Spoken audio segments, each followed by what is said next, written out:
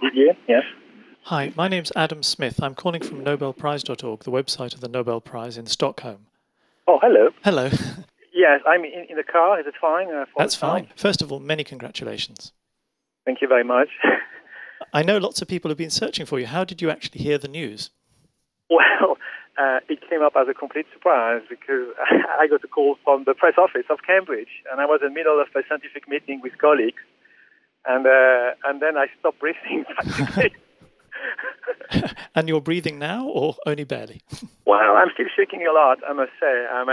The good stuff is, since I was in a scientific meeting, we had already a scientific celebration with my colleagues, which I think was exactly what was appropriate and I needed at that time.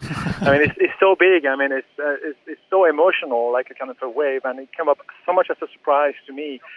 So it's just unbelievable. I'm still completely stunned by the news, and it's just an unbelievable and fantastic news for this field of research, which is now growing so fast, and about dealing with exoplanets and life in the universe. I'm so glad. I'm so glad the Nobel Prize Committee for this. That's just amazing.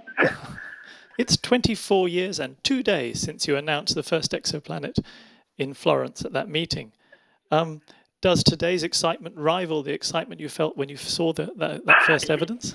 Well, absolutely. There's something amazing in the field. The excitement for the field has never decreased from the beginning, and the emotions to get award to the Nobel Prize for that 25 years after, in a way, is just the acknowledgement of the excitement of what we have been doing, and definitely the emotion that I'm having right now is kind of reward of all this work that we have been doing. We have to remember that at the beginning, most of the people were very skeptical about all this discovery.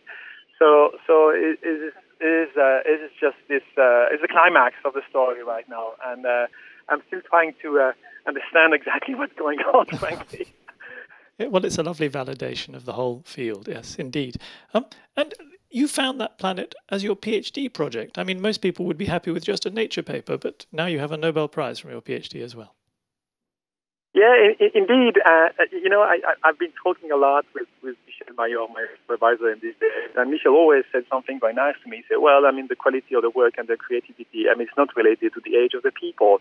So I feel pretty easy with that. I don't really care. And anyway, in my mind, I still feel like a PhD student so when I'm doing research. So it's fine. I'm fine with that. Oh, lovely. There's enough excitement around already, but we now know of more than 4,000 exoplanets, and I think they're being discovered all the time. What are you most excited about currently in the field?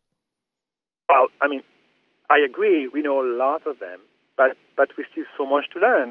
There's very little planet that looks like the Earth right now, and we're just barely trying to understand the planetary formation as a whole.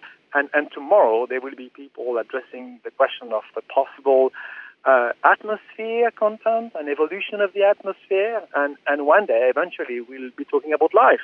And all this is as much exciting as detecting the first planet. And the detection of the first planet was the trigger of all this, and I guess that's what the Nobel Prize is acknowledging right now. Indeed. It's such a joy to speak to you. Thank you, and I look forward to speaking more when you come to Stockholm in December. Yeah, sure, with pleasure. Thank you so much. Okay, thank you. Have a good day. You too. Bye-bye. Bye.